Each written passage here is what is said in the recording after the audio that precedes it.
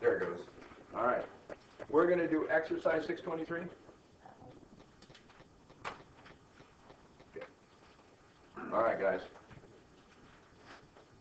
It says, how would you approach bank reconciliation first? How would you set it up? I'm going to start with what? Balance per books. That's what's in my books. Means my general ledger. Okay, guys, my cash account, my general ledger. Everybody agree with that? I want to start with that balance on one side, or you can go down the page. I don't care, however you want to do it. Okay, and then balance per what? Bank. So that's what's on my bank statement, huh? So I've got two different balances for cash, and probably neither one's right. Okay. And then what I'm going to do is I'm going to find the things that I know about that the bank doesn't know about, and I'll adjust the bank for that. Does that make sense? Okay? And then I'll find the things that the bank knows about that I don't know about, and I'll adjust, rather, the books for that. And by the time I get done, when I get down at the bottom here, what do I want to have? I want an adjusted balance for both of them. This adjusted balance, by the way, of course, is what I'm going to make my journal entry on, right? What's in the books now compared to what I think it should be when I'm done, okay? And then I'm going to have, for the bank, the balance per bank, and I'm going to work down to an adjusted balance here, and it's going to be exactly the same balance. That's what I'm doing, okay? But I'm not going to make a journal entry in the bank's books. They're not going to either, right? Everybody got it? So, let's see what we got. What kind of information do we have in this problem? So, when I approach a problem where it says bank reconciliation, it asks for a bank reconciliation, I'm going to get that down, and I'm going to say, okay, what do I want to find first? What two things do I want right away? Balance per books, balance per bank. That's it, okay? So if they just give them to me, I'm thrilled. Is there a bank statement there? Yeah. Look at that. Does it have a balance at the end of the accounting period? Yeah. It's $5,770. Well, that was easy. Where do I put it? Balance per bank. By the way, tell me if I do something wrong here. Good at it. When things get real easy, if you noticed, I get really sloppy. It's like if we were to go to work, and you were new and I'm old and experienced, right? At least I used to have experience. You'd have to do the easy stuff. You know why? One, because you wouldn't know how to do the hard stuff yet, right? Two, because I'd be really sloppy at the easy stuff. Your attention to detail would be far better, right? Always remember that with your boss. When they can't do the work that you're doing, they're probably used to know how, right? Just too careless because it's just too easy. Okay. 5770. Okay, anyway, and then, I'd like to have the balance per books. Anybody got any ideas about that? Seeing as it shows the September 1st balance is $6,500. See that T account, you know that represents a general ledger account, don't you? Right? This is easy. $6,500. Oh, and then they had deposits. That's a debit, of course. Yeah, deposits are a debit, aren't they? Right? And then there's the checks written. Well, of course, that's the cash disbursement. That's credit, isn't it? There's no ending balance. What do you think you might try to do? Add the deposits and subtract the checks. I think so. Right? Is this getting to be just common sense? Accounting's just common sense, right? That's it. Okay? So take 6,500 plus 28,1 less 28,9, and what do you have, Jim? 5700. Is that all it is? We only have $70 to look for? I guess. Is that right? I don't care. That's really good. Okay, sounds good. Okay, they want us to reconcile the account, of course. There were no outstanding checks or deposits in transit from last time. If there were, what would you want to make sure of? That the deposits indeed got to the bank, right? Well, suppose so. Yeah, and otherwise it wasn't really a deposit in transit by now, right? Okay, that got there. And then on the checks, there might be, 200 outstanding checks. Or 10,000 in a big company, right? They can write on the last day, mail them all, right? Okay, there might be a whole bunch of outstanding checks. What do you want to make sure of with those? They all cleared. If they didn't, what's the deal? What do I mean by cleared? They got to the bank, right? It came out of your account. What if they don't clear? What does it mean? They are still outstanding, and you put them on your outstanding checklist, right? Is it possible that they could be outstanding for longer than a month? Of course, right? But you're going to have payroll accounts, right? People do weird things. When I worked at Oster Mushroom Farms, we had a lot of women, mostly, who cut mushrooms, picked the mushrooms, right? And they were from Taiwan, Korea, Vietnam. I learned to like kimchi. Kimchi made it. Anybody ever have kimchi in here? Yeah, it's wonderful stuff if it's made right. And if it's made wrong, what's it like? God, awful, horrible stuff. Yeah, but it's really good. It can be very, very hot, though. I mean, spicy hot. I can't burn the hell out of that out. But anyway, they were afraid of banks because they were afraid of governments in general, really immigrants, right, new immigrants, and they were just terrified, and relatively uneducated immigrants. And so they were terrified of the government, they were terrified of us, they were terrified of the banks, they were, and so they take their checks, no kidding, and they keep them in their dresser. And we had to bring them home, explain to them, no, you want to put your money, you want to cash these checks, put them in the bank. I had somebody with like $10,000 when I started working there, of checks. And I said, just cash your payroll checks, it's $10,000. Oh, by the way, they got paid pretty well. You know why? Because they were way over the Fed mushrooms. They got paid by the pound. They could move. Oh, man. We didn't have any Caucasian mushroom cutters. Not one. What's wrong with us? We can't work fast enough. We can't move fast enough. I'm not even kidding about that. That's a inferior race. We are. Because we have big guns or something. I don't know. Yeah. It's even worse. Now that we gave women equal rights, that was a big mistake, wasn't it, guys? They just took over everything. Right? Terrible. Yeah. It's terrible. Yeah. At least we were bigger than them before. Now, no hope. Yeah. When I first started, when I went to school, the entire, well, I don't know, there'd be like 40 people in the class, and 2 would be women in accounting classes. When I first started teaching, I walked into the classroom the very first time. This is only like 8 years later, maybe 7, 8 years later. I walked into the classroom, and it's about 50% women and 50% men, and principals of accounting. I was in the wrong place. I actually walked out of the room, and I looked at the number on the door to make sure I was in the right place. And I came back and said, "Is this principals of accounting?" And yeah. Like, wow, this is cool. This is really neat. Yeah. But anyway, and then you know what happens over time, and it's true here too. All of our best graduates are women in accounting. It's a women's field. It's wonderful. So you want to become an accountant so you can hang out with really bright women that make a lot of money. See? Yeah. He could marry well. Be all right. So, yeah. Well, I've seen his quizzes and tests, so trust me, you guys. That was funny. Yeah. They are good, aren't they? I hope. Yeah. After I said that. Okay. Anyway, so what do you do next, guys? We are going to look for. We know there's nothing from the prior month. So what are we going to look for? The ones from this month. So what do you think? What should you do here? You can either do the things the bank knows about that we don't know about, or you can do the things that we know about that the bank doesn't know about. What do you think? The outstanding checks. Okay, we could find the outstanding checks. How would we do that? Checks written minus checks cleared. Yeah, and this one is pretty simple, isn't it? Right? Yeah, we don't even have to go through the list of checks. So how many checks were written? 28,900? Everybody see that? That would be in our general ledger, right? See it?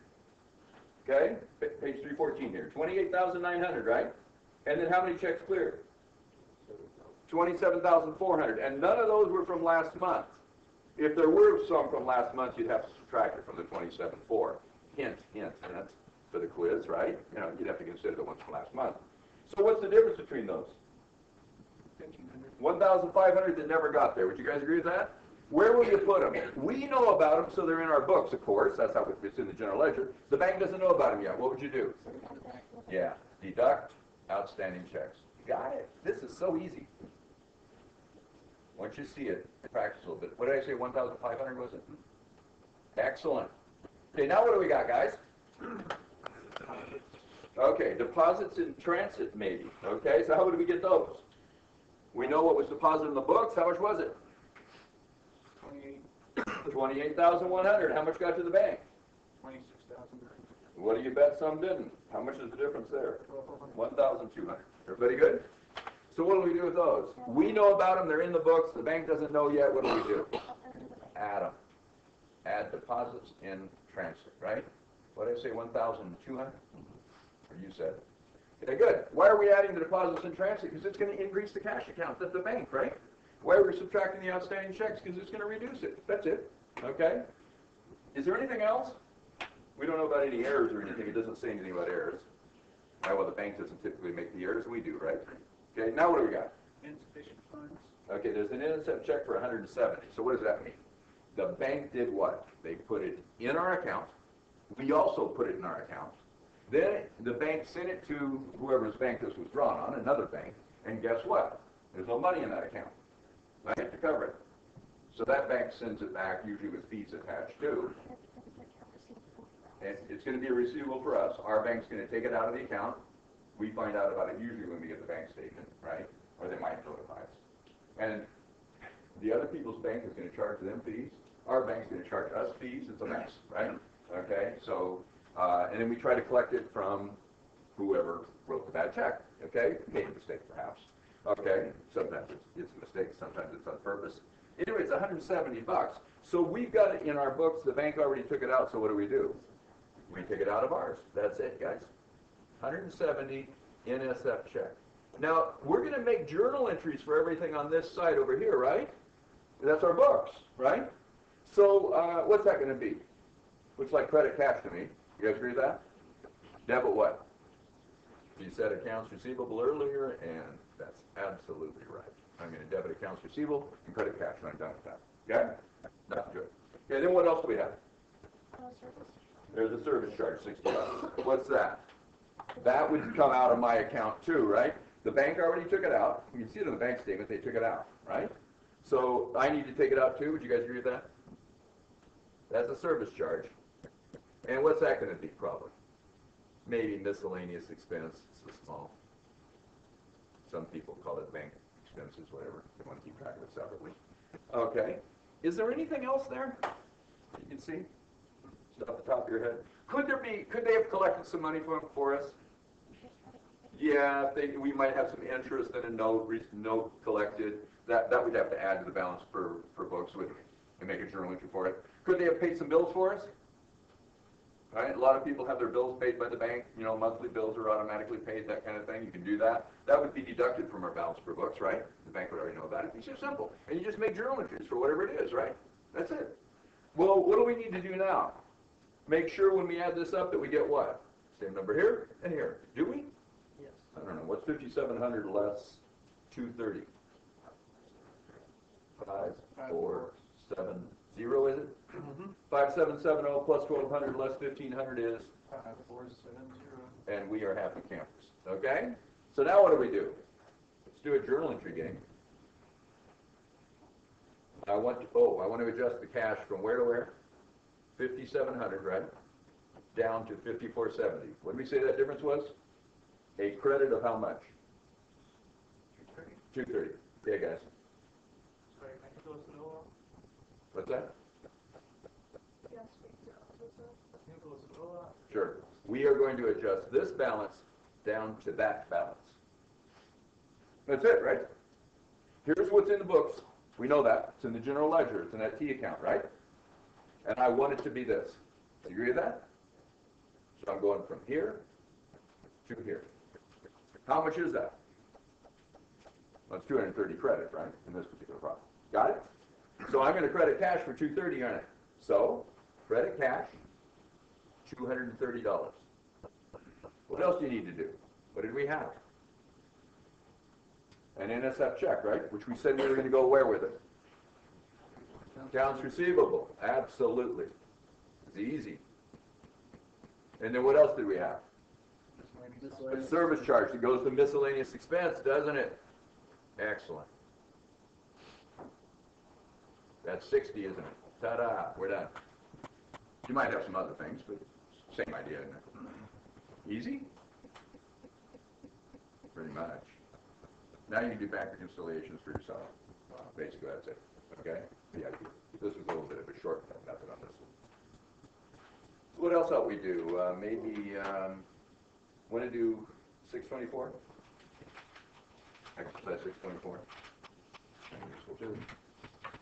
Good stuff. By the way, if you don't see something on a quiz, does that mean it'll never be on a test? You already know that's not the case. But I'll tell you what, there won't be anything on the final that isn't on either a quiz or a test. There won't be any surprises. Okay? So, but there could be on a test because I can't fit enough on the quizzes. Okay? On those quizzes, I intended, because I'm doing a quiz every chapter, I intended to have 30 minutes of quiz and about 20 minutes of going over the quiz. But you guys are so slow. Quizzes I always write quizzes too long, so they end up being an hour, don't they? So this will work well. Do anything over. I think. I bet you guys do well on it. Get ready and go after it. You know what? That's a funny thing too. Does it really make any difference how much time I give you on the quiz? You notice that no matter how much time I give you, the scores come out about the same. You either know it or you don't. It's awful. Working real slow doesn't help you too bad. That doesn't help. Going over it and going over it and going over it doesn't help. So you have to take home quiz. What did you do? Work it. Stop. Do something else. Understand? Pretty much true. When you're at work, think about stuff you do at work. It's a fairly complex thing. Doing it over and over makes it better, right? No, it doesn't unless you're an artist. You're practicing, right? You got a musician sitting here, he's like, yes, it does make it better. Yeah, that's because you're learning more and more. It's not because you're making the finished product better and better, right? Not really. You do it. The learning process. So do that while you're studying. When you do it, just do it, okay? It works better. Okay, 624, let's do that. Exercise. 624. So can you do these? Are these easy? I hope. Sold 2 items of merchandise to customer B who charged $450 sales price on their Visa credit card. Visa charges 2% on the for a credit card fee. Oh my. What do we do with that? Credit card sales. There's a lot of credit card sales, right? What do you do with credit card sales? What's your sale? $450. You want a credit sales revenue for $450? Probably would want to do that.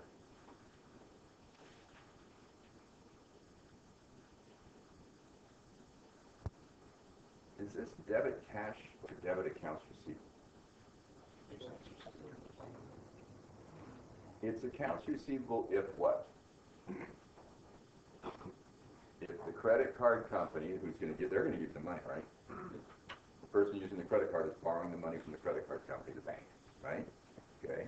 And then what? They're going to pay them later, right? Hopefully.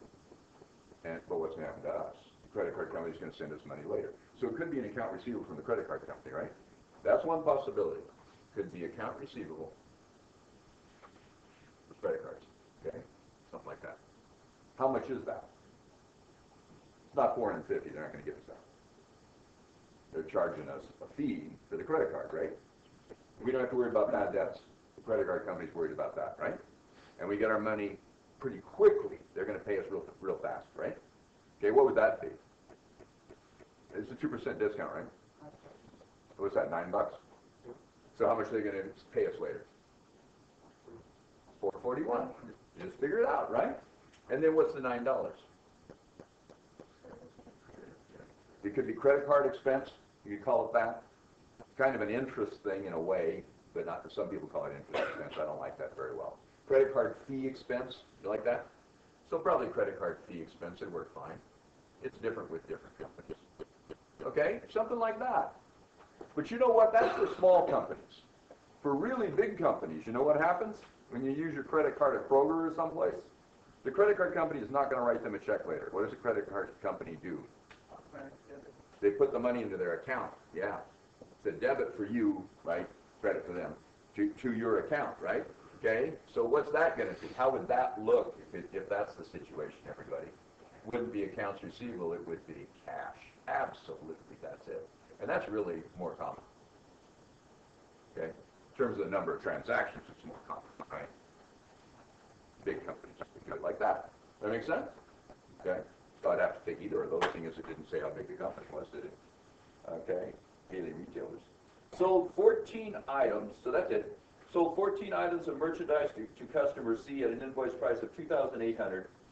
Terms 2% 10, net 30. Okay. By the way, you know what we should be doing? These guys are selling merchandise. What should we have besides sales? It's going to be in the next chapter. And we've already done it a little bit.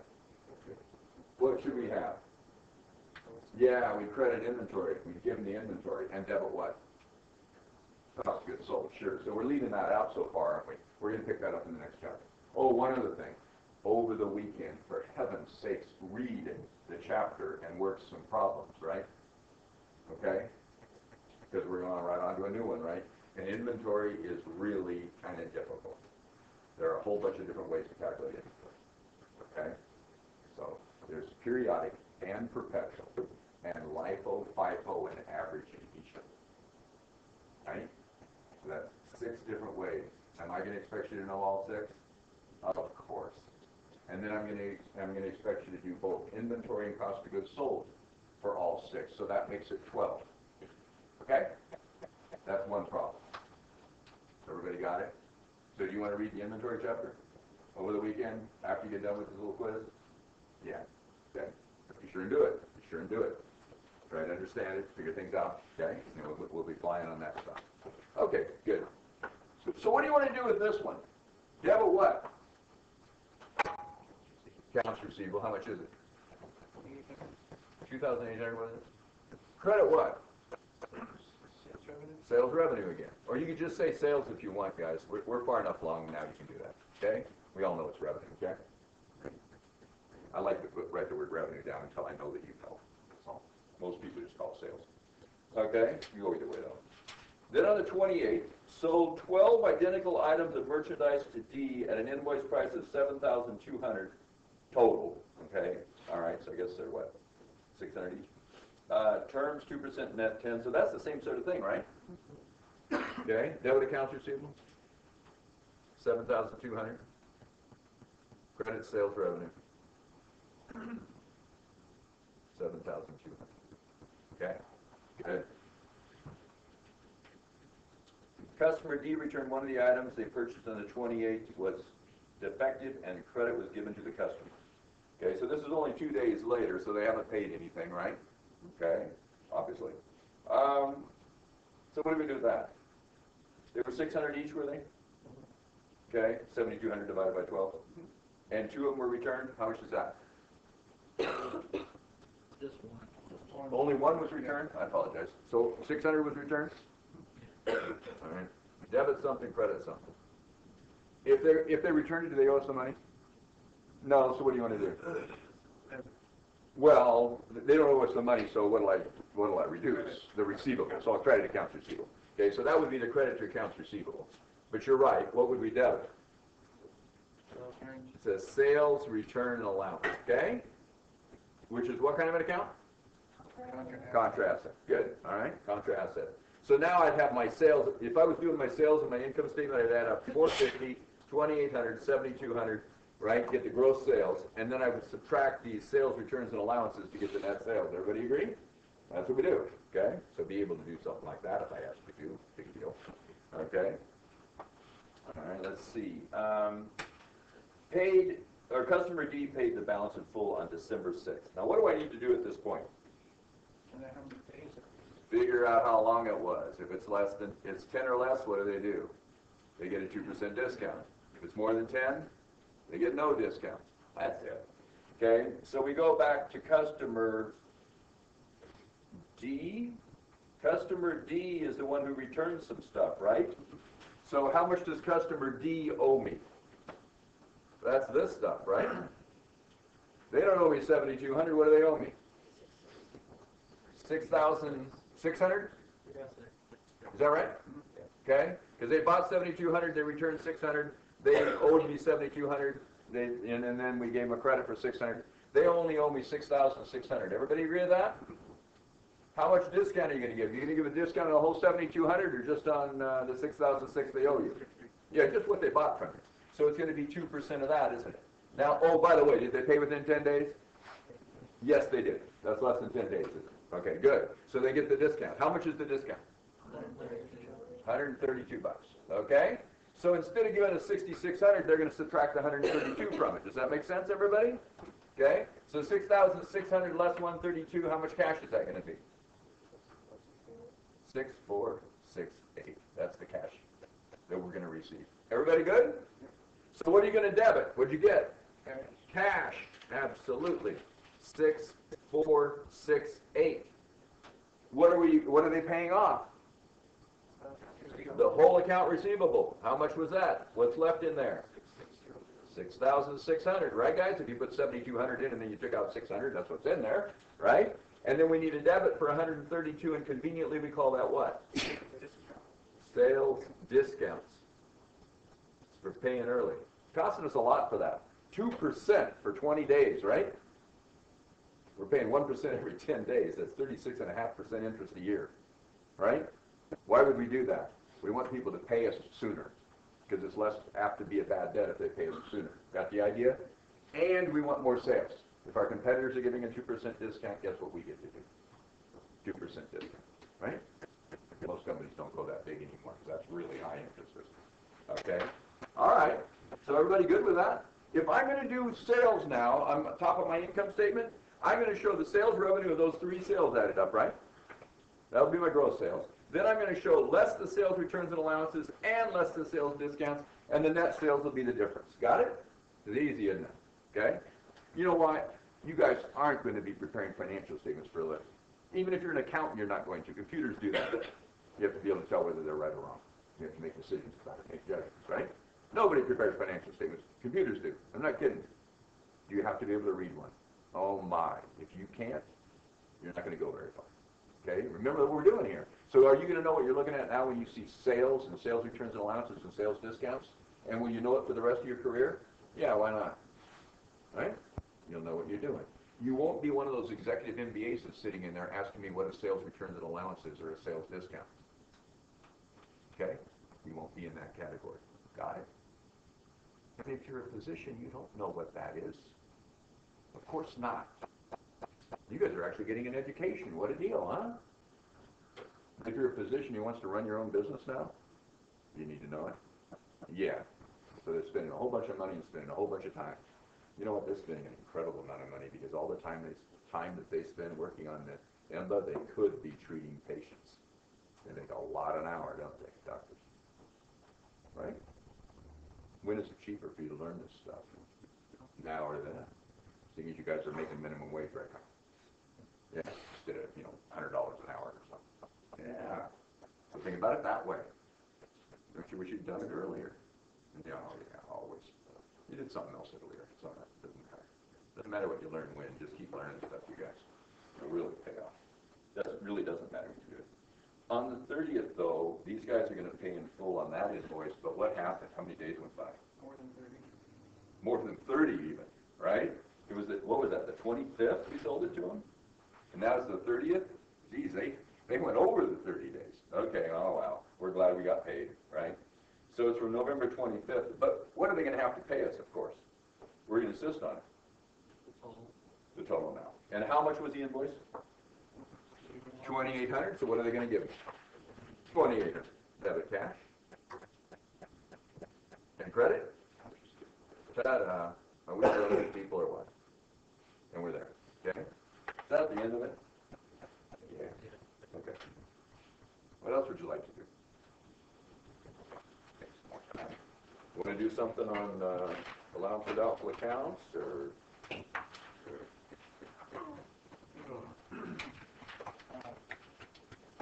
just revenue recognition? I don't care. Number 16? Exercise 16? Yes. And I hear a 20? Yeah, 16 would be good. Yeah, all right. Make sure you understand what's going on.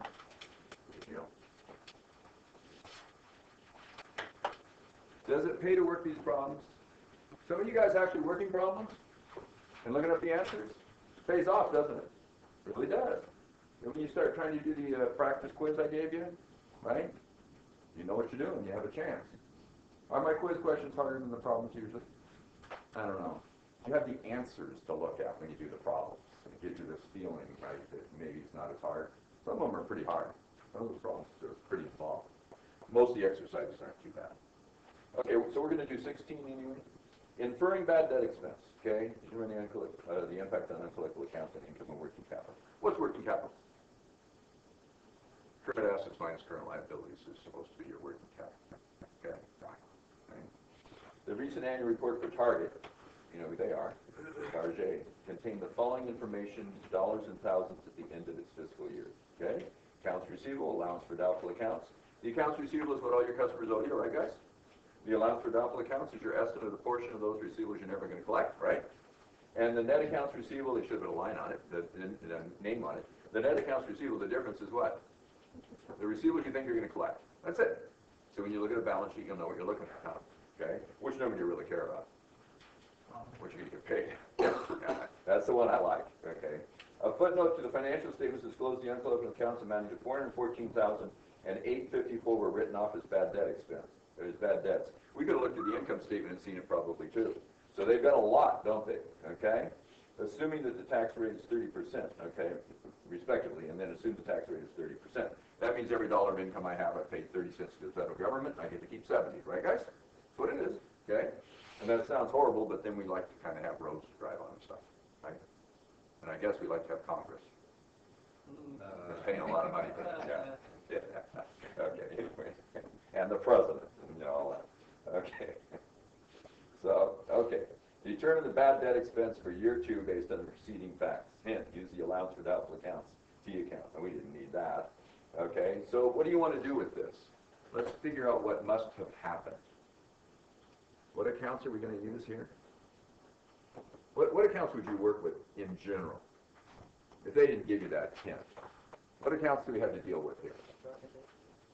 Probably accounts receivable and allowance for doubtful accounts, of course. Those are the ones in the balance sheet. What are the ones in the income statement we probably work with related to? Sales. And then the portion of the sales we never collect are called bad debt expense. Got it. The portion of the receivables we expect never to collect is called what? Allowance for doubtful accounts. It's what we expect. It's not what's going to happen, right? Same thing with the bad debt expense. It's the portion we expect never to collect with the sales, right? That's what we expect. Okay, anyway, so when you started a year, what were your sales? Nothing. When you started a year, what was your bad debt expense? Nothing. So you sort of approach this the same way, right? Any of these problems. Those are the accounts.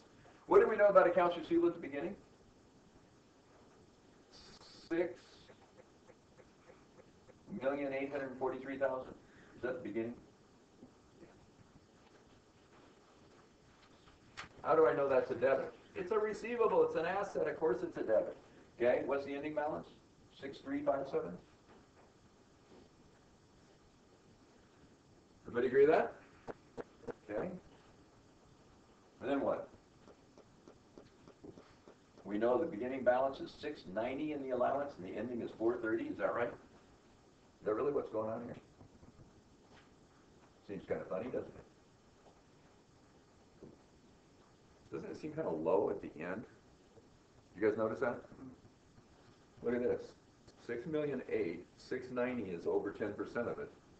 And then 6,000,004, 430 is 7%? Really? Come on. Okay. Seems kind of low. See where you can go with this stuff, right? You can look at it and say, is that reasonable? Maybe they overstated their income by understating their bad debt expense. I don't know. Right? It is a real company. All right, I assume they took real numbers off. Maybe they didn't. Okay, so then what do we know beyond that? We know that uncollectible accounts amounting to 414 and 454 were written off in year 1 and year 2, respectively. And they're asking us to give them bad debt expense for year 2. Tell me what the journal entry is for doing bad debt expense.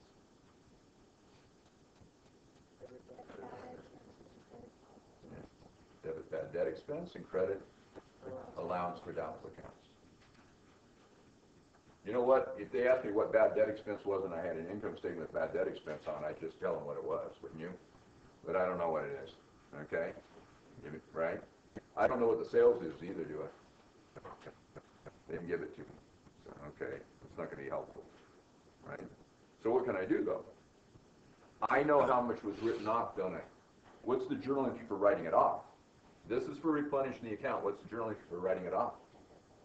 Debit the allowance because you found some of these in the allowance that you realize are bad, and so you don't need the account anymore, right? You don't need the amount in the account if you found some, right? And then credit what? Accounts receivable. Why? Because we're giving up on some of those receivables. Does everybody agree with this? That's all we're doing, okay? Now, what about from year 1? Are we calculating year 1s or year 2s here?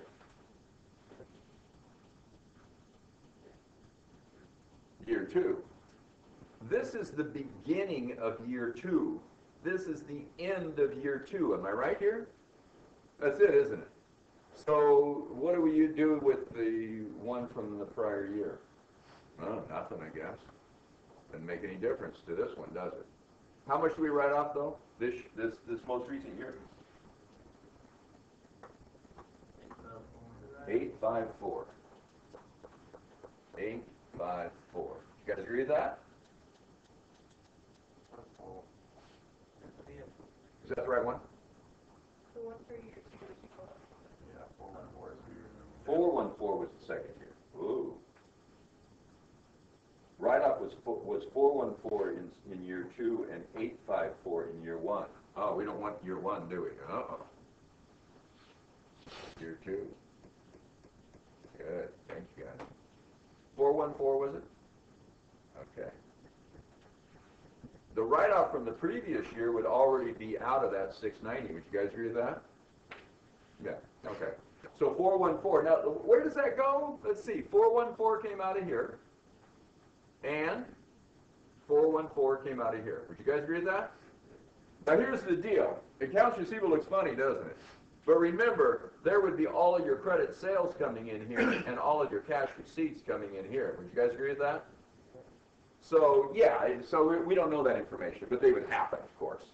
Okay? On the allowance, though, what else is going to be in the allowance? Just that bad debt recording, right? That's all that's going to be in there. So can you compute how much it is? Absolutely you can. Some number got added to this 690 so that when you took away 414, you only had 430 left. What's that number? 154. What? 154. That's not enough. Is it? Or is it? What would 690 less 414 do? Maybe it isn't enough. 276. 276. Take 276 away from 430 and what do you get? 154. Oh, 154. Okay, I'm lying. It is enough. Didn't look like enough. 690 plus 154 less 414 is 430. So their bad debt expense is only 154. I think it's kind of low. They're really optimistic. Why do I think it's low? Because this number compared to that one is so low relative to this, and they had a lot of write-offs the year before, didn't they? Okay, but I think it's 154. So what did they ask us for? Determine the bad debt expense for year 2. Yeah, we got it, don't we? Okay, good. Working capital is defined as current assets minus current liabilities. How was Target's working capital affected by the write-down of 414 of uncollectible accounts during the year? Okay, what's the journal entry for the write-down?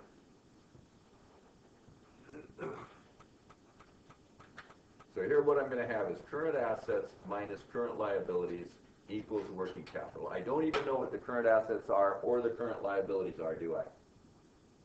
But what do I know about that journal entry? What's the point they're trying to make? You debited the allowance, right? And you credited the account receivable for exactly the same amount. How much did you change net accounts receivable by? Nothing, right? If you take 414 out of the accounts receivable here, and you take 414 out of the allowance here, and then you take the difference between the receivables and the allowance, don't you get the same number before and after? Yes. So the point is, it does not change anything. It doesn't change working cap. It doesn't change accounts receivable. It doesn't change current assets, right? So it wouldn't change current liabilities, right? So it doesn't change working capital. Does it change net income then? Of course not. It doesn't change anything. Okay, got it? Just those two accounts. And that's the point of that. How was net income affected? Well, I guess we said that too, huh? Not affected by writing it off, right? But what about bad debt expense then? What happens with bad debt expense because you wrote it off? You'll have more bad debt expense, right? Everybody good with that? Is this easy or what? Everything's easy when you know how to do it. Absolutely. So know how to do it. And now everybody's thinking, I wish the quiz was over. Now I have to do it. Right?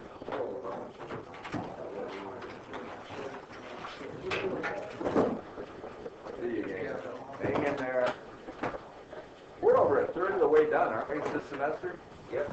Have you done over a third of the work you need to do this semester to make sure your grades are good and your knowledge stuff's really good? I don't know. No. Start working, gang. In all your classes. See ya.